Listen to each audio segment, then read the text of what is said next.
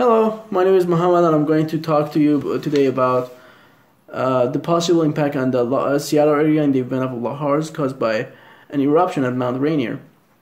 I'm going to start by explaining what lahars are and how they could impact the Seattle area and what we can do to prepare ourselves. So let's just get started. There's no doubt that Mount Rainier is beautiful. However, according to the U.S. Geological Survey, Mount Rainier is one of the most dangerous volcanoes in the United States. This is concerning when you consider it is approximately really close to Seattle area and Tacoma.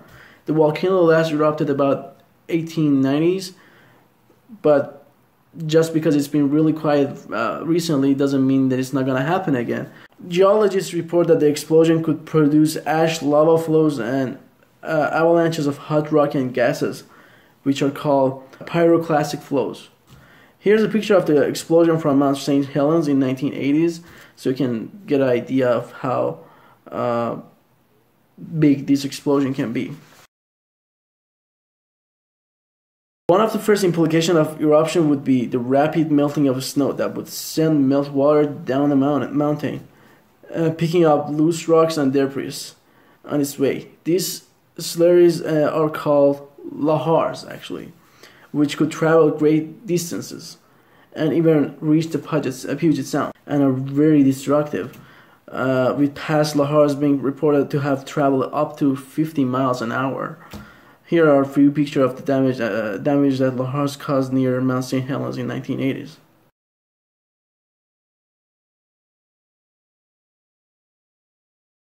You can see lahars are extremely destructive and can completely reshape a landscape. There are two types of lahars. One is meltwater generated, which could be caused by Mount Rainier's glacial ice, and landslide generated, which can be caused by destabilization of volcano by magma. At Mount Rainier, lahars present a great risk than lava flows or other volcanic occurrences. This is because the lahars would directly travel through populated area and could destroy highways, dams, bridges, and that can be really catastrophic. Around 80,000 people live directly in lahar hazard zones.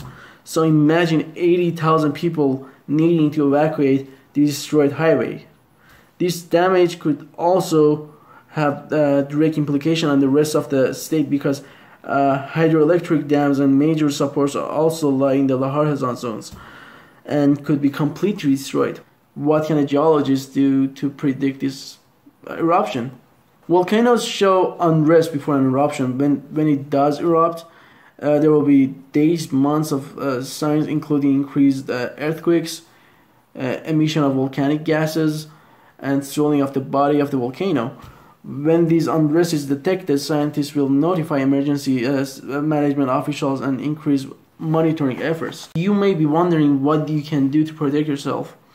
In the case of a large eruption, there will be mass evacuation and hopefully you won't be anywhere near the mountain.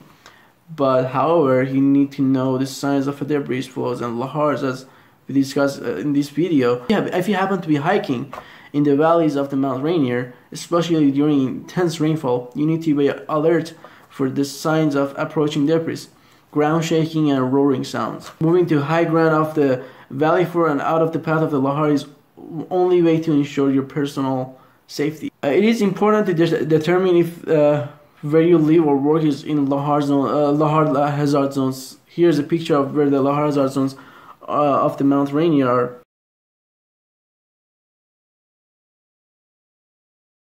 As you can see, Bellingham is fortunately out of the path of the dangers for most of lahar activities.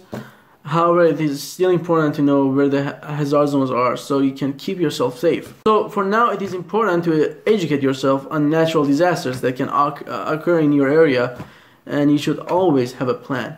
But we should still take time to enjoy this beautiful volcano before nature takes it away from us. Thank you so much for watching this video.